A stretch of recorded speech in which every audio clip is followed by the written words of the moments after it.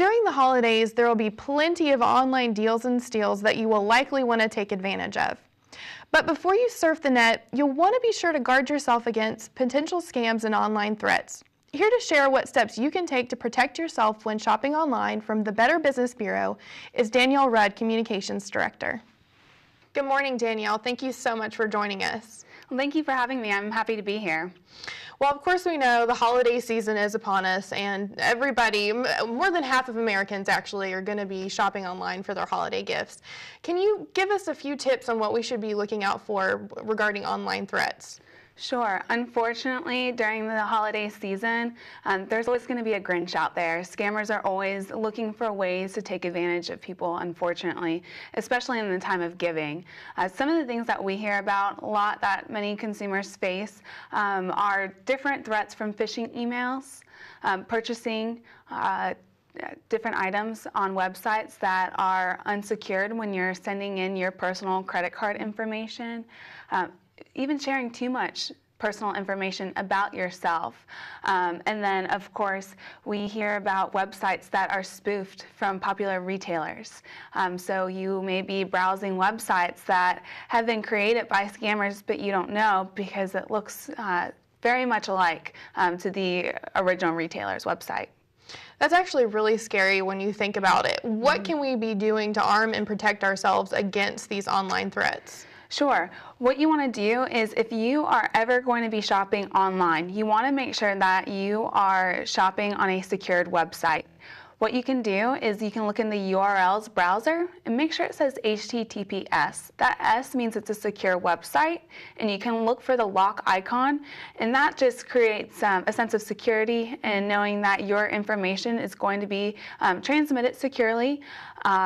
Also, if maybe you can't find that, what you can do is you can right-click on that website and click on Properties, and you can see if the website's encrypted. Another thing that you can do to protect yourself is pay with a credit card. Credit cards actually offer more layers of protection than our debit cards would. Under federal law, with credit cards, if there are any charges that are made on that credit card that you did not make, or say the credit card number was revealed in a security breach, you are not liable for that information and for any charges that were done without your permission. You can also, another advantage of paying with a credit card and going online is that you do have some protections as far as when items will be shipped. Under federal law, it requires that merchants ship your items within the specific time period that they promised when you made that purchase, or if no date was promised, within 30 days. Always read the privacy policy. We get calls all the time from consumers saying, I keep receiving these emails, this company has called me, or I'm receiving these texts. I never sign up for this information. Where are they getting this from? Well, unfortunately, sometimes on websites, if you put in your information, the company will tell you, we sell our information to third parties.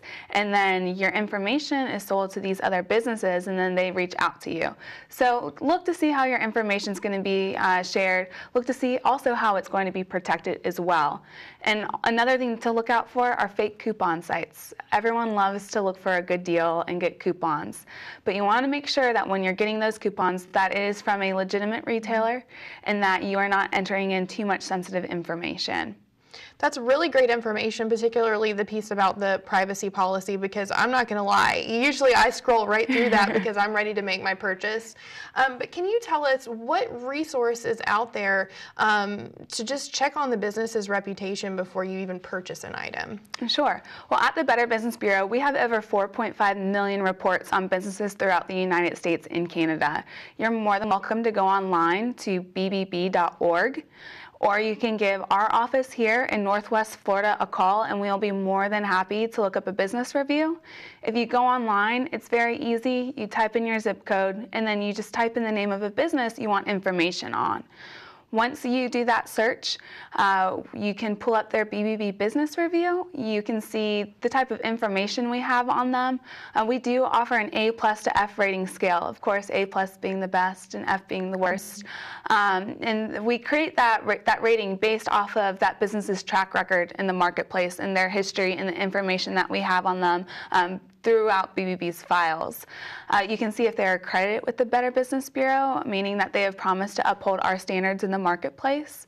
You can see if there's been any customer complaints filed against that business and what that business has done to resolve those complaints. And then we also offer customer reviews. And we have all that information for free for consumers just to educate them and create a sense of security knowing that they are in good hands with that business. Sounds like a really good resource that folks should be checking out. You mentioned a little bit about phishing scams and emails. Can you give us an example of what one of those emails might look like? Sure. Two of the big popular phishing email scams that we hear about, the biggest and most popular one, are phishing scams that make you think that there's a problem with the package delivery. Typically, these phishing emails, they're created to look like they're coming either from USPS, UPS, FedEx, saying that there's an issue with whether it's dropping off a package or getting it out from the retailer. And a lot of times what they'll do is they'll have you click on a link where you have to enter in personal information that could potentially lead you to falling victim to identity theft. Or they'll ask you to download a PDF document when really what you're doing is you're downloading malware that fishes for information, whether it's account numbers or anything like that on your computer. That's a very popular one that we see around the holidays. If you ever receive one of those, call the retailer, ask them, is there really, any issues going on with the package delivery? And another big red flag is if you never even made an online purchase or if you're not expecting a package delivery. The next one that we see is really popular, unfortunately, are emails that come through posing as family members that may have traveled somewhere for the holiday season. You receive an email and it says that they're stuck, whether it's weather or they missed a flight or there's been a family emergency, and unfortunately their cell phones aren't working, and so you can't contact them or give them a call, but you can email them, and typically they request that money be wired to them to help with the emergency situation that they found themselves in. So those are really big around the holiday season. Well, and of course, when you hear all of this, it's pretty easy to panic and get anxious about all of this stuff, especially since, again, more than half of us will be shopping online. But if you had, in closing, kind of a final word of advice for somebody that will be doing some shopping online, what would that be? Like I said, always make sure it's a secure website and that you know how your information is going to be protected. Also, with those emails coming in, the phishing emails or websites, always take a look at the URL, especially if you're Googling a retailer's website.